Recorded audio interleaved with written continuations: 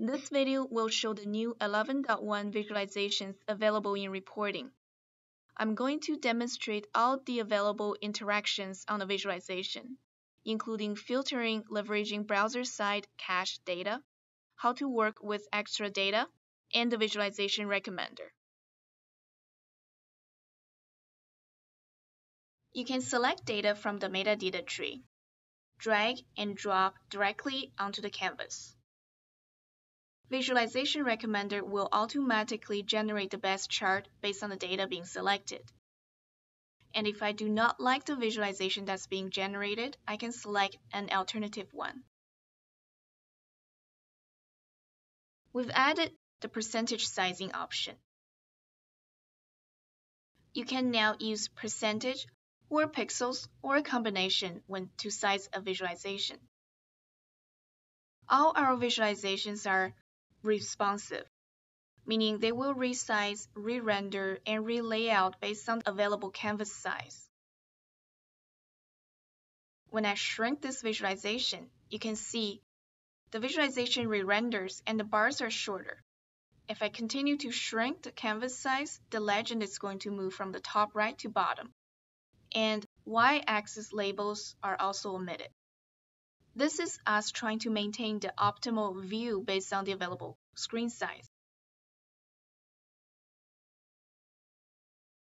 We've also added many other properties for visualizations, such as custom palette, show value label, and many properties to customize legends, axes, and even background.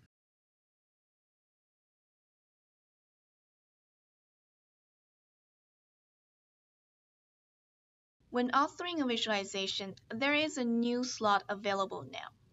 It's called Extra Data. I can include additional data as a report author in this visualization. The extra data will become available for the report consumers to use when analyzing the visualization. There is a new filter dialog built in on all new visualizations. This is available for both report authors editing the report in preview mode and for report consumers when viewing the report in HTML format. I can filter this visualization by using data that's used to make up the visualization. Or, as you can see, I can use extra data that's not visually projected on the visualization that was made available by the report author. You can see the performance is very good because I'm not going back to the database to return result sets every time when I perform a filter action. I'm simply interacting with data that's already been retrieved from the database and is now cached on the browser side. This extra data and interactivity is also available when viewing a saved report output in HTML format. Zoom in and zoom out option is also available on most of the visualizations in this version.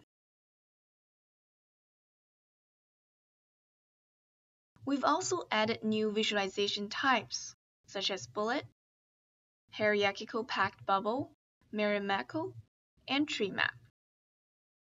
Thanks for watching.